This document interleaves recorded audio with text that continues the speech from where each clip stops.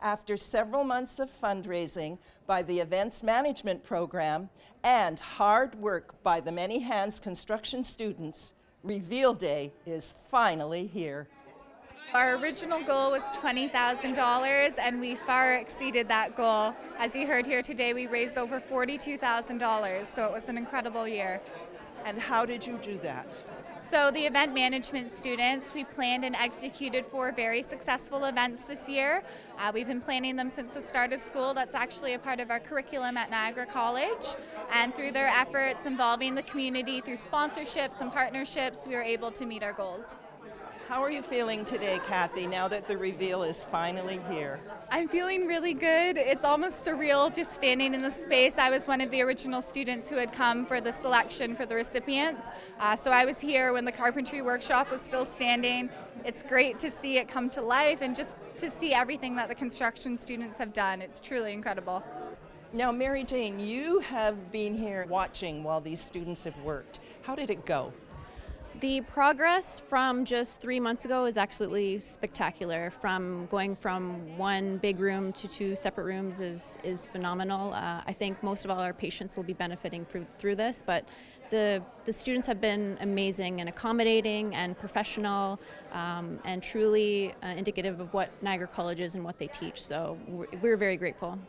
Now, you've got an extra $10,000. What are you going to do with that?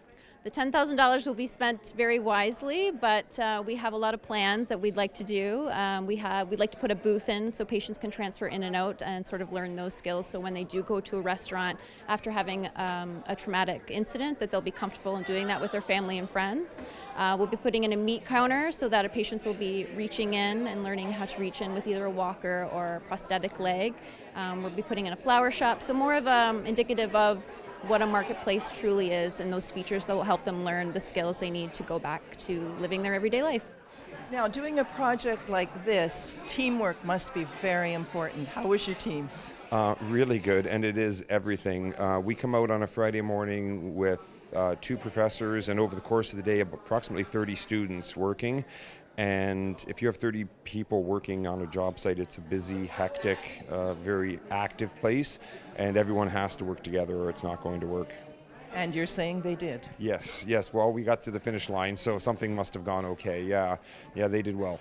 Part of the goal of this program is to teach and to learn a sense of social responsibilities in a world that seems increasingly cynical. It's very exciting that you see this celebration, the sense of students knowing that it's important to give back to their community and to marshal the skills and knowledge of a signature program and make this happen is very, very celebration. So it's a great day today on a beautiful spring day here in Niagara. To reveal this marketplace at Hotel Dieu is really great, and you can see the excitement on everyone's face today, particularly the students. Congratulations to all those involved in the 20th annual Many Hands project at the Hotel Dieu Shaver. In St. Catharines, I'm Brenda Schultz reporting for The Source.